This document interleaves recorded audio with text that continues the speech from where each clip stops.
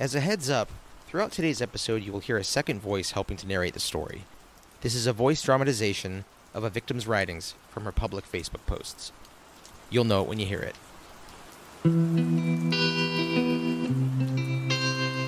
There are nearly 20,000 murders annually in the United States. Perhaps it's the weather, but the Pacific Northwest has become the notorious home of serial killers and bizarre crimes. We're here to discuss those murders, To try to understand the motives, respect and remember the victims. and explore the humanity of it all. I'm Emily Rowney. And I'm Alisha Holland. And this is Murder in the Rain.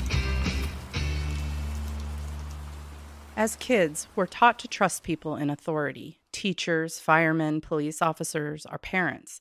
But what happens when people leverage that trust to do terrible things?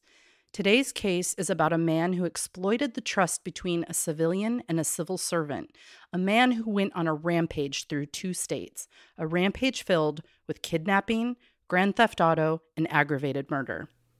Ooh. 19-year-old Salem, Oregon resident Aundreah Maes got off her double shift at Ross on the evening of Monday, July 25th, 2016. Before heading home, she paused in her car to do a very normal thing for a teenager: take a selfie. She posted her pic to Snapchat, belted in, and was about to back up when a man came into view. This man stuck his arm into my barely cracked window, unlocked the door, and got inside the passenger seat. With his backpack hiding his firearm, I was forced at gunpoint and demanded to drive, all while he was telling me how he had just murdered someone. The day before Aundreah's frightening interaction, a 23-year-old Bend woman, Kaylee Sawyer, was reported missing. Even at an early age, Kaylee was an avid reader. Kaylee Ann Sawyer and her grandmother read thousands of books together, which Grandma carefully kept in a log. Her friends describe her as happy and outgoing, bubbly and sassy, always smiling, and in the words of one of her friends, a fantastic human being. Kaylee spent her time working at a local dentist office as an assistant, as well as attending Central Oregon Community College, otherwise known as COCC. The night of Saturday, July 23, 2016, Kaylee attended a bachelorette party for her friend Lisa. They spent the evening dancing and drinking with colleagues and friends. A mutual friend of her and her boyfriend's happened to be at the same bar. This friend texted her boyfriend Cam that she was dancing with another guy and that he should absolutely come and pick her up. Cam drove to pick up Kaylee and they headed home to their shared apartment in Aubrey Park. This sat directly side by side to COCC. During the ride home, they got into an argument about the events that evening. When they parked, Cam got out and he basically told Kaylee, you should just stay in the car until you'll cool down and then you can come inside. But it's speculated that she went on a walk to cool down instead. This is a behavior that her mother said is very familiar, that every time Kaylee would get upset when she was growing up, she would sneak out her window and go on a walk and then come home after she'd cooled off. So it's not unusual, but keep in mind, this is in the very early hours of Sunday, July 24th. Not the safest time for a stroll being a 23-year-old girl at night. And the big difference this time was Kaylee never came home. Cam spent hours calling and texting friends trying to locate Kaylee. He thought her mother would know where she was. However, her mom had been on a camping trip that weekend in a location that has no cell phone service. For those of you that don't know Bend, Oregon, this area is referred to as the high desert. And in order to get there from the west, you have to drive through the Cascade Mountain Range. And there's a good 40 minutes where I never have cell phone service. Mm-hmm. Right? No music, no nothing. Nothing. That area is lovely for camping, hiking, kayaking. So that's where people typically are going. And that's where her mother had been. So it wasn't until later in the day on Sunday when Julie Van Cleve, Kaylee's mom, received all of the frantic messages in the mobile phone dump that your phone will do once you get out of the mountains. After speaking with Julie, Cam called 911 to report Kaylee missing. Dispatch, how can I help you? Hi. Last night I got home from the bars with my girlfriend, and she got upset at me and ran off. And I still haven't heard from her. Her phone's off. Okay, so did she just take out walking or something from this address? Like, she was mad? Yeah, she was mad at me, so I walked inside and told her to come meet me, and then when she's like, calm down. And then I went back out in 10 minutes, and she was gone. And I called her a few times, and she said she was walking down the street. I haven't heard from her since. Julie was worried that Kaylee's disappearance might not be a priority due to her age and the fact that she had fought with her boyfriend, so she decided to also make a call. In her call, she chose to exaggerate a little bit about Kaylee's medical history, citing that she had issues with seizures and hoping that a medical emergency would put an immediate spotlight on her daughter. This seemed to work because the police took her seriously and got the ball rolling. Julie proceeded to recruit friends and family to help search for Kaylee and started posting missing flyers of Kaylee's face on every possible surface in the Bend and surrounding areas. One town away in Redmond, Oregon, Isabel Ponce sat patiently waiting in the Redmond Police Department lobby. Isabel was a newly minted police officer and was there to meet with the sergeant for reasons unknown to the other officers in the building. Once the sergeant was available, they moved into an interview room where she tearfully unloaded that a terrible accident had occurred. Isabel explained that her husband told her he had hit someone with his vehicle. Her husband, Edwin Lara, had been acting strange all day Sunday, starting at church. When she approached him later in the day to ask what was wrong, he explained that while he was on duty at his job as a security guard at COCC, he hit someone with his work vehicle. Mm-hmm. And they may be dead.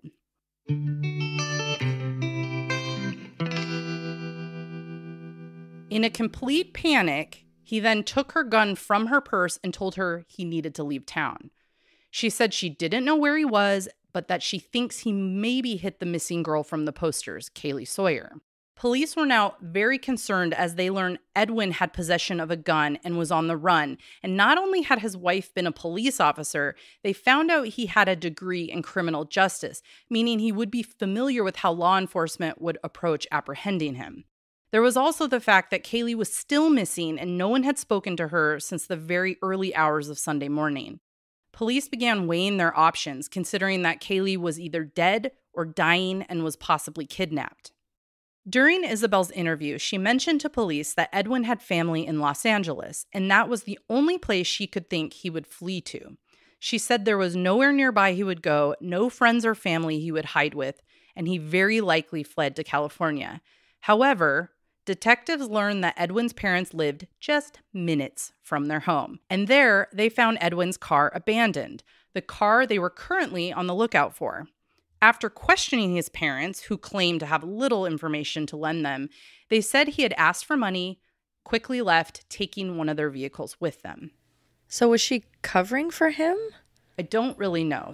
Or did she just not know where her in-laws lived? Let's follow up with this in the end. Okay. Because I have some thoughts on this additionally.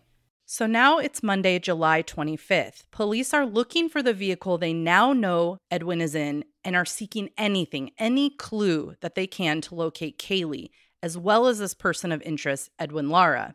All the while, not knowing that in just mere hours, a girl in Salem will be abducted. Police obtained a warrant to search Edwin Lara's home. The house didn't have many leads. However, in the backyard, there was a smoking gun, or rather, a bag of clues. There in the yard was a shed, and in that shed was a white garbage bag containing everything the police needed to tie Edwin Lara to Kaylee Sawyer. He had her shoes that she had been wearing at the bachelorette party, and her green purse filled with her belongings, a purse that was now covered in bloodstains. Worse yet, inside the purse was a large, bloody rock. A rock that was potentially a murder weapon. They now shifted their investigation from a missing person and or kidnapping victim to be a possible homicide investigation. Why keep the rock? You know, it's like you're out in the desert. There are lots of rocks. That's exactly what I was thinking. I'm like, just throw it I mean, somewhere. I want him to get caught, but like a little splash of water and a toss and... Agreed. Well, he's obviously not smart anyway, but... A few hours and 130 miles away, Aundreah is being forced to drive her car out of town with an unfamiliar man. I began driving south, just as I was told, but my car was on E at this point, so he had me pull off onto an exit in South Salem. Constantly being reminded very thoroughly not to make eye contact with anyone, or else, according to him, they will die because of you. I will shoot them. I couldn't. I tried everything I could to just get him to leave me alone. Tried to give him my car, even though I had told him from the beginning it wouldn't make it far. It was leaking oil like crazy. but nothing seemed to matter to him. He needed a hostage. He finally told me he needed to get to California. My stomach dropped and so much fear came over me. I began crying hysterically and begging him just to take my car and let me go. After passing Eugene, I was apparently driving too fast, so he had me pull into a rest area to switch seats. Handcuff me to my gear shifter. I had to hop over to the other side of the seat. After a while, he uncuffed me, and eventually, just as I suspected, my car started acting up. It needed more oil. Found another exit and another gas station. This time, forced me to get off with him. I was forced to pretend to be his girlfriend, or else, just like he said earlier, he threatened to kill anyone I looked at. I was so angry, screaming inside for someone to notice me, but no one did. They continued to California. As the sun came up on Tuesday, July 26th, Aundreah's car started to show significant signs that it wouldn't make it much further. Edwin decided that it was time to get a new car. He pulled off in Wairika, California at the Super 8 Hotel. There was a man, unfortunately, just walking into his room when Edwin burst in with a gun in one hand and Aundreah in the other and demanded the man's car. When the man refused, he was shot. Next thing I knew, we were standing in the motel room, gun pointed at a victim who couldn't stop yelling. And then the gun goes off. My ears were ringing and everything sort of went black. While the police responded to reports of a man shot in the stomach at a Wairika motel, Edwin dragged Aundreah with him to a nearby gas station to locate another car.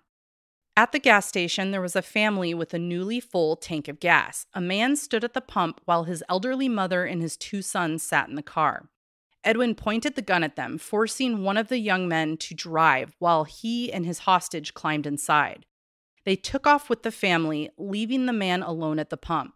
5 minutes after responding to the shooting, there was now a 911 call from a man reporting that his car had been taken and 3 of his family members were still inside. As they sped off in the stolen car, Edwin forced the family to hand over all their cell phones and told Aundreah to throw them out the window and onto the highway. Once at a Wairika, Edwin surprisingly pulled over and let the family out at a rest stop in Weed, California. Not Aundreah, though. Her he wanted to keep. We didn't get too far before the boy asked if he could be dropped off on the side of the road. To my surprise, this animal agreed. I thought, finally, I'm free. Pulled over and I got out, but he turned to me and told me to get in the passenger seat. I kept crying and asking why, but he still needed a hostage. Aundreah mentions in an interview with Dateline that as the family exited the car, she saw one of the young men with the phone he had managed to keep. Maybe this gave her hope. Hope that they would be found quickly. Hope that she would be found quickly. They continued down the I-5, but it wasn't long before Edwin started ranting about being followed by police and by helicopters. While in the last few moments of his rampage and his life as a free man, Edwin took Aundreah's phone to make calls to his family and to record what happened in his own words, all while speeding down the freeway. Hi, everybody. I just want to say that I apologize for everything I've done. Most likely I'm going to get caught. And sorry about that girl. About that girl in Central Oregon. And I just want to let family members, Aundreah, that she's fine and she will be fine because so far she's been doing what I've been telling her to do. You know, and if you guys are wondering if I have done dirty things to her, no. All right, I'm not that kind of guy. You know, I just killed that other girl, you know, and I regret it. I regret killing her. You know, she's kept screaming and I had to silence her forever. Tell the cops that not to shoot us, because if they shoot us, then that's not my fault. Okay, but sorry, everybody. Bye.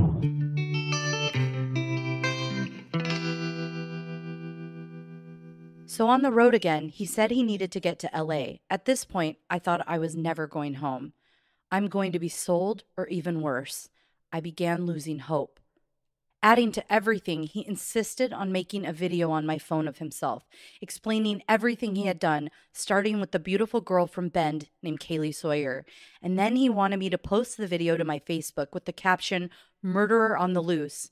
I just changed the setting to only me, and he stopped threatening me after he saw that it posted.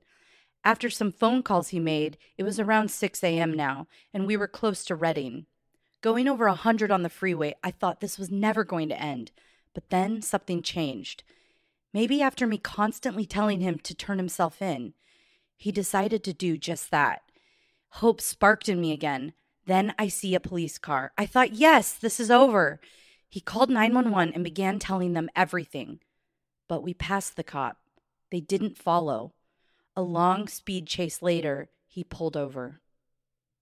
Why did she change the setting to only her? Like, why wouldn't you want any kind of... No, so she goes into this in detail with her interview with Dateline about not wanting to traumatize her friends and family in church, because at this point, they don't know what really happened to her. She's worried that they're going to see this with this guy in a gun who just killed someone is going to freak them out. So she chose to do that to just not be all over social media. Is that not like, I don't know. I guess if you're in that moment, but like, sorry if that upsets you, but well, he I didn't need know people, though. It works. But I mean, like, I'm sorry, church family, if this bothers you, but like, I need the police to be able to track this guy and to have his face and to have his confession and like. Well, in her eyes, everyone else. He was already going to call 911. He'd confessed to everyone he called. So I don't think she was worried it was going to continue much longer. I think at this point she did see hope. So maybe she just wanted to save it from social media. What a saint. I'd be like, yep, let's go live. Let's show the mile marker where we're at. Good grief. And for the record, that wasn't victim blaming. That was me just trying to understand why she changed the setting. That's all. Aundreah could now breathe a sigh of relief. 10 hours into her ordeal, police were behind the car handcuffing Edwin. She was safe. She was going home. But then, after Edwin was handcuffed, the police turned to her and arrested her. They definitely did not get the memo that she had been kidnapped and forced to endure hours with her kidnapper. Oh, God.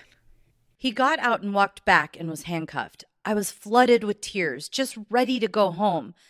But then I was handcuffed also. I thought maybe it's just a formality.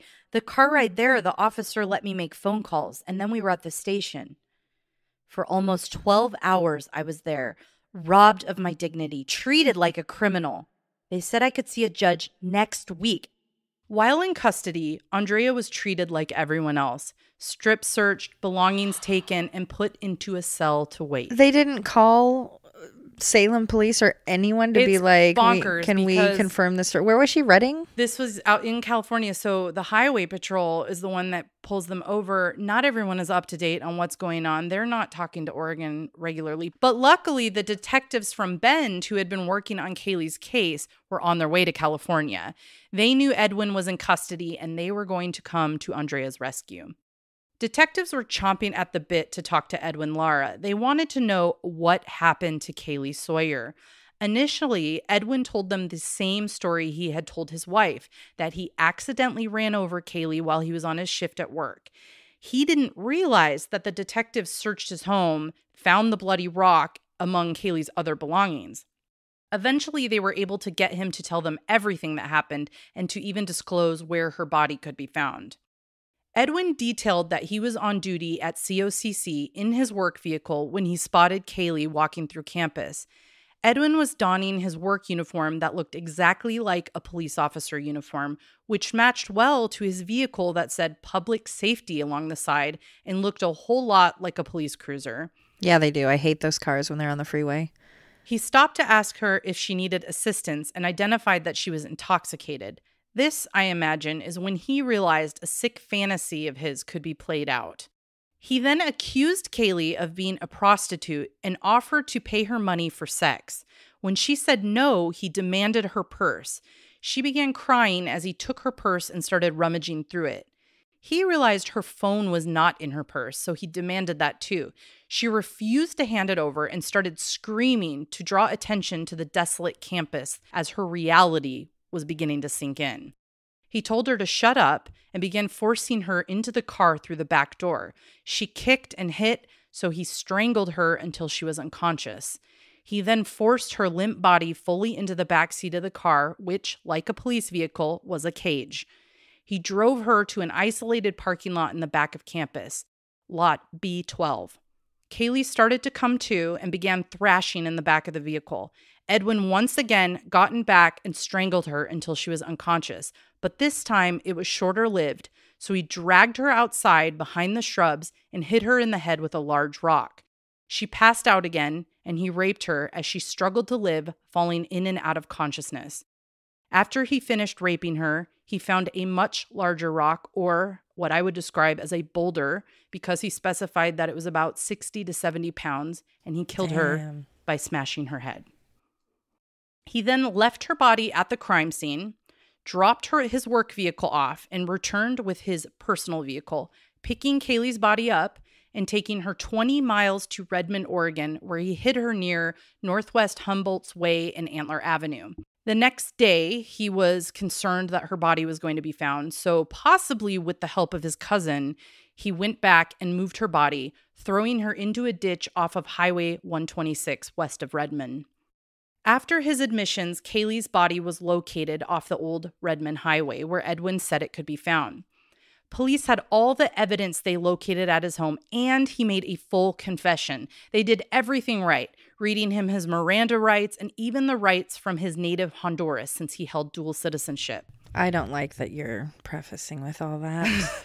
There was one problem. And this all boils down to semantics. On video, in the interrogation, Edwin makes he says a casual question like, how long till my lawyer's going to be here? And it's kind of dismissed. No. When he gets to the full confession, his lawyer is not present. And he requested a lawyer, technically. So a judge eventually ruled it inadmissible, which was going to be a problem because the DA and her family wanted to seek the death penalty, which, of course, requires a trial. After speaking with Kaylee's parents to weigh out their options, everyone agreed that a plea deal was the best plan of action. So since they did have all that evidence, they could very likely get him put away. So he did agree, and they were able to get a life sentence without the worry that a trial they were going to lose because of this technicality.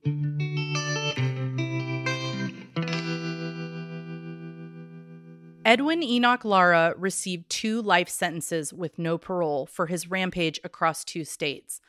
1 life sentence for the rape and murder of 23-year-old Kaylee Sawyer, and another for the armed kidnapping of 19-year-old Aundreah Maes.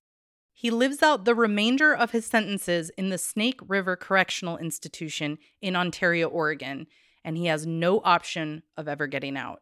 He did, of course, leave the court going out with a bang. In typical Oregon fashion, the courtroom was dramatic on all sides. The judge allowed Kaylee's friends and family to speak their piece as Edwin was found guilty and received his sentence. Her grandfather asked the courts to just turn over custody to him so he could go kill him in the desert. A family friend said he would help kill him and he'd let the buzzards pick at his carcass in the desert. And Edwin himself ended the courtroom shenanigans with an over-the-top monologue about how he hopes the Lord would heal the families from all their pain, sounding like a televangelist, and it was so obviously contrived that many of her family members just left right in the middle of it, which is all on video. It's so classic to just stomp on out.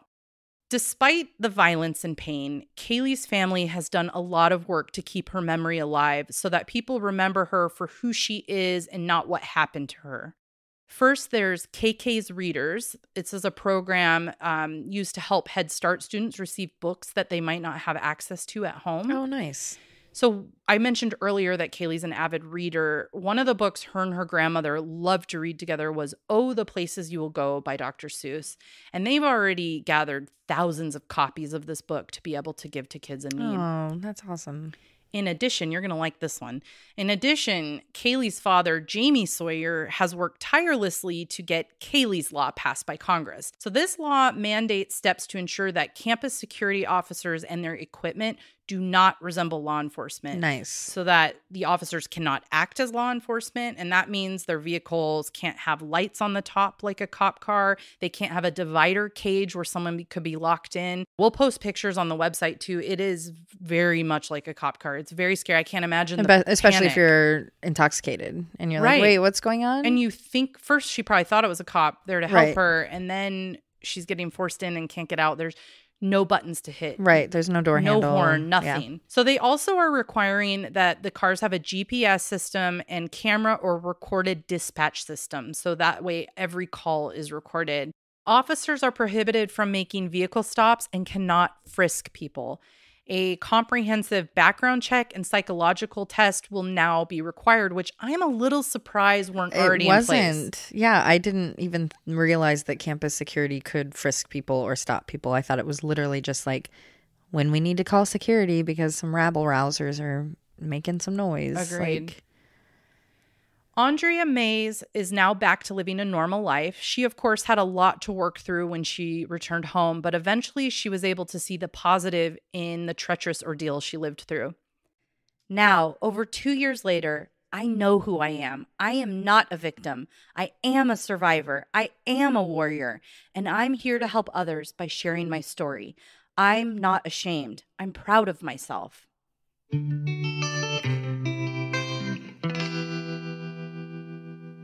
All right. What do you got for me? What kinds of questions? One, did Kaylee in fact have a seizure disorder, or was her mom just saying I think that? she maybe had a seizure before. Okay. So in an interview with her mom, she mentioned exaggerating her seizure disorder. So I got the impression she had one, although I never heard her explicitly say that. Okay, so maybe when she was younger, she had one incident or Right, something. and now she's like, guess what? We got a medical. I love that. I think that was really cool of her mom because as a parent, as anybody who watches crime, people don't get attention when you're a grown-ass adult and you go missing. Nobody cares. So that was her one way of getting attention on it because she knew her daughter would never do that. Yeah. It's so weird for the guy. Did he, it makes you wonder, did he take that job because, it like got his rocks off being an authoritative figure? Was this like a long con? Let's talk about that because there are some theories there. So there is a lawsuit pending between Kaylee's parents and COCC. And in the lawsuit, they make a couple of claims that the school's responsible because the vehicle was too much like a cop car. Right. But one of the items is that there are potentially 2 assaults that women have claimed, and the school just kind of brushed them under the rug, and it came out.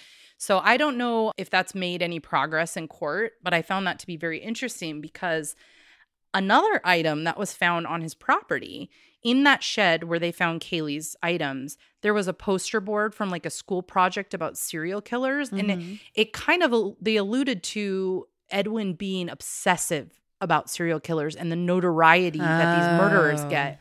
So I personally think kind of brewing. He'd been planning it, then saw the opportunity and went for it. And then it's like, did you marry your wife just because she was a cop? Well, she was newly a cop. I think they were both interested in it, and that's how they met. I do think he'd been planning this, and that there's a theory that he just desperately wanted to kill a beautiful woman, and the opportunity just walked right in front of his car. Right. Imagine the chutzpah. You're at work. You're in a company car. You are in uniform. You have coworkers that there are people around that are going to. It is, but have you seen that campus? I have been to Cox campus. So it's, for those of you who haven't, I'll have a map on the website, but it is pretty large and there's not a whole lot when you get to the parking lots. I'd say kind of it's woodsy. Desolate and woods. It's just weird. You almost don't even see the school. You're just like, right. Well, what? And it sounded to me like it was 2 people working, somebody in the office and somebody out in the car, and that he could get away with whatever he wanted because no one's out there with him. Still, ballsy. It is. Yeah. But why keep the rock? I'm so stuck on that. I think he panicked. I think he panicked and didn't know what he was doing, but he dumped the body and then went back and got it. I think he thought about it for a little while the next day because, let's talk about this, the location where they found her. Edwin tells the detectives in interrogation where they can find him. About the same time, they locate his parents' car that he had abandoned in Salem. Mm-hmm. Inside the car was a note that basically alluded to him killing Kaylee, and it had the number 18700, which was the mailbox number right near where her body was dumped. 187 is homicide. Yeah. I think he was Did then that on like, purpose. I can be clever. I can be notorious. Yeah, I'm the new Zodiac. Yeah, so then he moved her body. Mm-hmm. Yikes. And then like the wife going in and like, yeah, I think she's I don't know shady what's as fuck. going on. So she divorced him. She quit her job and she moved away, and nobody knows what's going on, but no charges were ever pressed against her. I think I can't imagine, but I think like you wouldn't want to think. Oh yeah, they've done something. I think she was having that internal fight of like, I gotta tell the police, I'm a new but cop. I can't believe he did this. And then it's like, oh, he hit someone with his car, and now he's running away. It's like, honey, yeah, no, yeah, no, we didn't. But I mean, at least she went right away instead of like, yes, I'll cover for you, or not right away. They think she waited until the next day. I mean, well, that would be a pickle to be in. It would. It would. I think she probably thought about it all evening before making her mind up whether it's worth it to like bust her marriage. But I mean, hello. Yeah. He murdered someone. So there are a couple of disturbing things that came out of this other than, a violent death of a young girl. But first, one of the detectives who happened to previously be a pastor, when they went through the house, noticed that it's just like Bibles and everything everywhere. And they located like videos on YouTube of Edwin singing religious songs and love songs. And he also was like an avid 10% tithings giver. So I mean, sounds accurate. What is this with these religious fanatics and murdering young girls? Shame. Same reason senators that work so hard to block, gay rights are then caught in the bathroom. Yes. It's like, I know how bad it is. So they're feeding a paper bag. Feet in a paper bag. You never heard that story? What? I think he's a senator caught in the bathroom at an airport, and he was standing in a paper bag, so no one knew what he was doing with another guy in the bathroom. So it looks like one guy's standing with a paper bag, but one of the guys is in the paper bag. That's amazing. You never heard that? No, I always heard the little like foot tap. You like can put your foot over into the other stall and give a little like Morse code of like, come on over here. Yeah. Paper bag. Just go get a hotel. But boys are gross. No, because they like that public display, Because they're boys and they're just horny. So one other disturbing one, I found this image online, and it's just like, I can't get it out of my head. It's the cop car that the cop was the security car, but it looks like a cop car. The actual car that Edwin was driving. And in the back window is her missing poster. And it's just so sad and depressing. Oh my God. Yeah. Like literally she had 12 hours, 20 hours before that been laying in that same spot. I know, it's very sad. But I mean, luckily this was handled very quickly. It was only 3 days, and they solved it. And well, you have to imagine if he hadn't gone off the rails, we would probably never know. Would like they would have found her, but yeah, you would have thought, okay, she got hit, okay, now we're looking for her on campus, and then days later or however long, like it was pretty obvious when they found her body though that she was not a car crash, because but I mean the detectives told the parents not even to go to the morgue to identify her. I'm sure not. She was just unrecognizable. But how long would that have taken to find? Like you almost have to appreciate that he did what he did, because otherwise they would have still been suffering. I'm just happy that Aundreah didn't find herself in a similar position, right?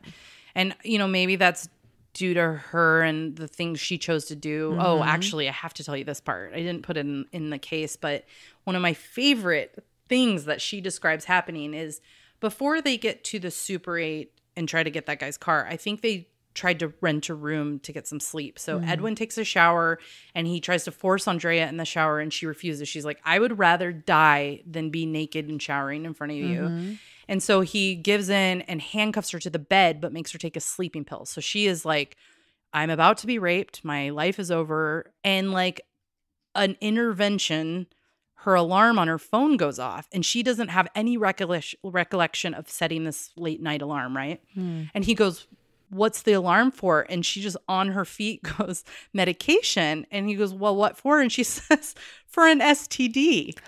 Trying to hope that like, oh my God, that's so brilliant. It's genius, right? Like if I have HIV or something, you're not going to want to rape me. Right. It's so good. And so That's so smart. Right. And then it buys a little bit of time and he ends up getting a message from a family member saying the cops are on the lookout for you. So then they leave. So, I mean, she basically, forged her own destiny there. Like I thought that was badass. I'm going to stash that one away. And she's only 19. Yeah. Like that was quick thinking. I think that was pretty awesome. Wow. That's impressive. Yeah. I really would like to meet her. She sounds pretty cool. Yeah. Well, I'm glad that good things have come from Kaylee's loss. Yeah. It's a horrible thing to lose someone that young. And God, is she beautiful? Both girls are beautiful. And it's so interesting because one is fair and one is dark, but they just somehow kind of look alike. And it makes you wonder if that's why he chose Aundreah. Right. But yeah, I'm so happy that nothing happened to her because what a loss with Kaylee. And is there a website or at least a Facebook or something for the KK's book? I haven't found that yet, but there is a Remembering Kaylee Sawyer group on Facebook that you can go to, and they will definitely post how you can help with donations, with spreading the word, what have you. Cool. Well, at least some good came from it. Definitely.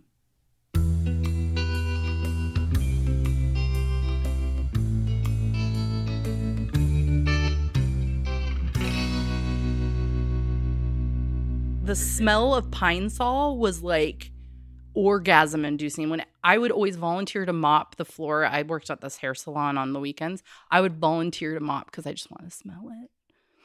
And I could like imagine drinking. Okay. We're good. Julie proceeded to recruit friends and family to help search for Kaylee and started posting. It's over.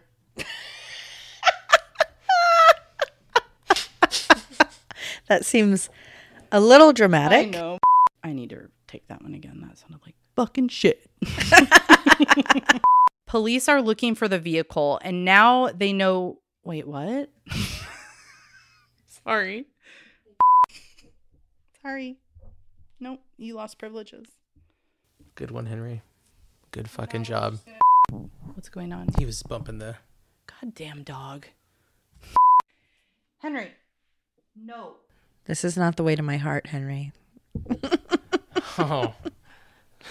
It's tough because I love it, but it's also very annoying. That's called love. After I was transported. He lives out the remainder of his sentences in the Snake River Correctional Institution. How is? You think you're gonna hear him in the background? No, I think. Oh my God, his tongue is hanging out. His tongue is hanging out. Come over here. Murder in the Rain is produced and edited by Josh McCullough. Written and hosted by Emily Rowney and Alisha Holland. Artwork by Jamie Costa. Music by Kai Pfeiffer at kyfifer.com.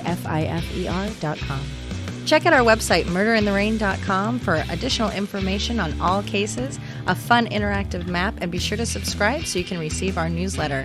Check out the Mad Props page for coupon codes from some of our sponsors. We love your reviews and seeing them on all streaming platforms, especially iTunes. And check us out on Facebook, Instagram, and Twitter. And suck my balls. Please put that in.